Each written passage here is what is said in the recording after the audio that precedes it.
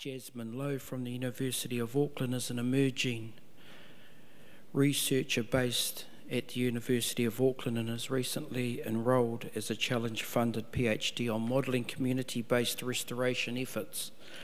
Supported by senior researchers, Jasmine has led a piece of work showing how maps of stressor footprints translate to ecological response footprints.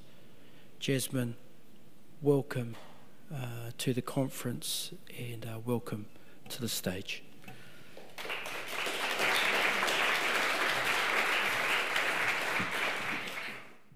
Kia ora everyone, I'm Jasmine and I've been working on this for the last 2 years with my awesome team, Rebecca, Judy, Joe, and Conrad and Simon. So over the next couple of, over this talk, I'm going to be discussing how we can use these footprints to understand cumulative effects.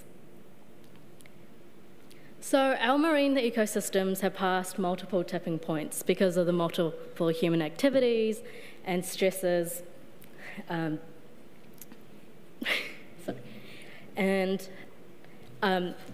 those have led to tipping points.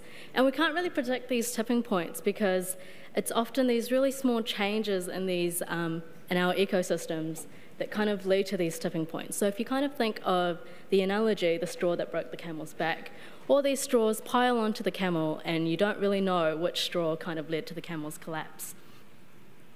And so like the cumulative effects of many different pressures like pollution, fishing and sedimentation, which leads to cumulative effects.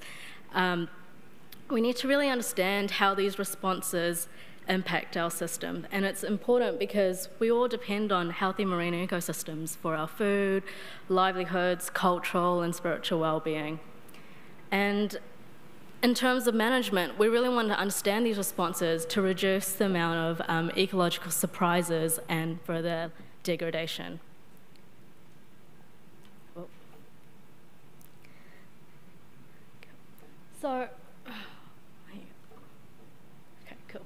So in Simon's talk, he discussed the complexity of ecosystems and the need to include all these interactions and feedbacks in the system. And he touched on how our current cumulative effects assessments aren't really able to do this because of this very linear, hierarchical way of incorporating these stresses.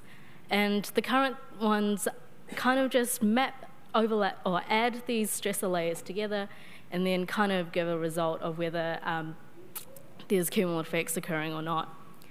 And so what we want to do to move forward from these cumulative effects assessments and progress is to incorporate this ecological complexity and responses and interactions. And to do this, we've kind of used the idea of ecological footprints. Okay, so imagine you're walking along the sand with your bare feet. You generate a footprint, but the imprint is shallow and the traces of your footprint will most likely be gone after a wave washes over. Now imagine you're stomping along the sand and creating a very deep imprint. The traces of your footprint would most likely now fill with water as the tide laps, but they wouldn't be gone immediately. So like the different footprints you've created in the sand, they take different types of amounts of time to fill in, and we can use this analogy to assess how our ecosystems respond to these cumulative effects and how long they are likely to persist and stay in the environment. So all human activities and the stresses they generate affect the environment, leaving a distinct footprint with a different size, shape, and depth. And the term footprint has been used widely throughout the environmental literature to describe varying levels of impact from local to a global scale. And these footprints describe how and where the activity has taken place, so that's the activity footprint. The stressor or the stresses the activity generates, that's the stressor footprint. And these are the two main types of footprints that are really focused in the environmental literature. However, they don't really paint a clear picture of how our ecosystems really respond to these stresses. So we've expanded on Elliott's et al.'s idea of these ecological footprints, and these are used to capture the spatial and temporal scale of these ecosystem responses. And the key thing to take away from that is the activity, stressor, and response footprints are really not the same.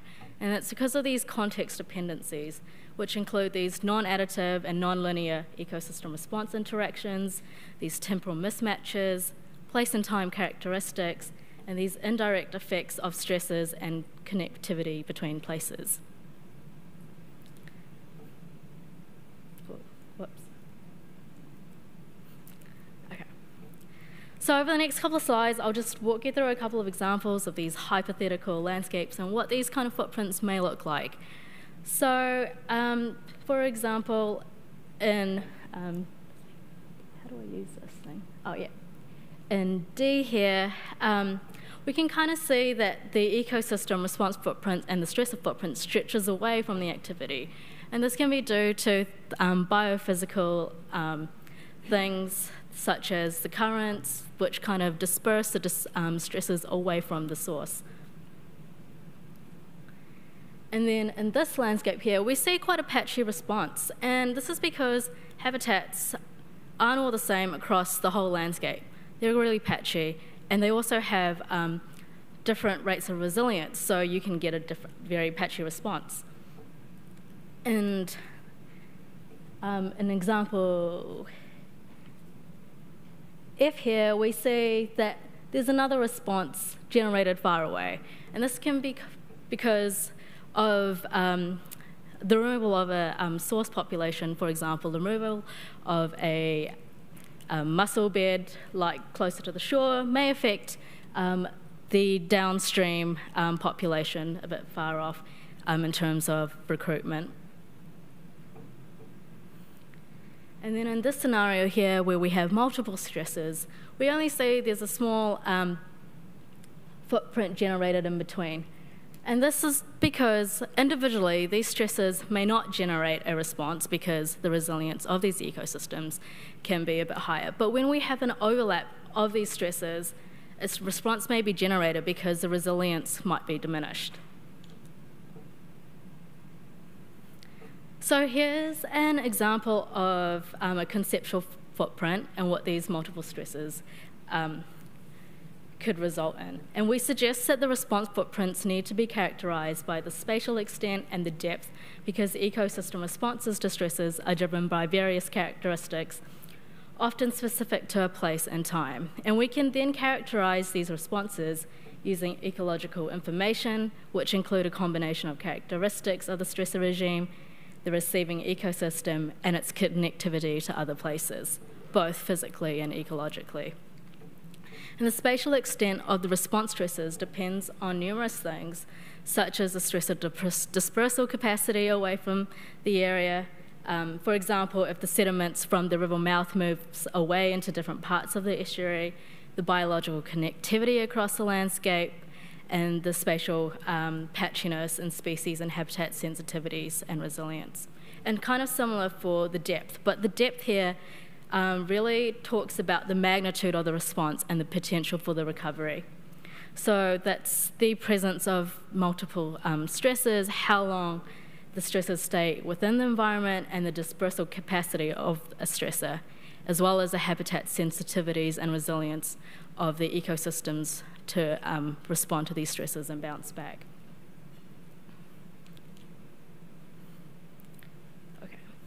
So response to footprints have different sizes and depths, which has really big implications on recovery, which Rebecca will talk more into.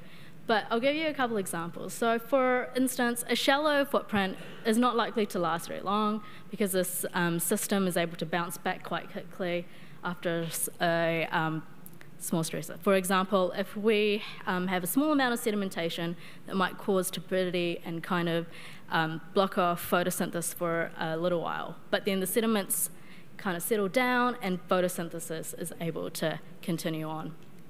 And in comparison, when we have a large stressor which removes our slow, large growing species, these are likely to generate blockages in recovery and cause lags, and then we might need assistance for these ecosystems to recover.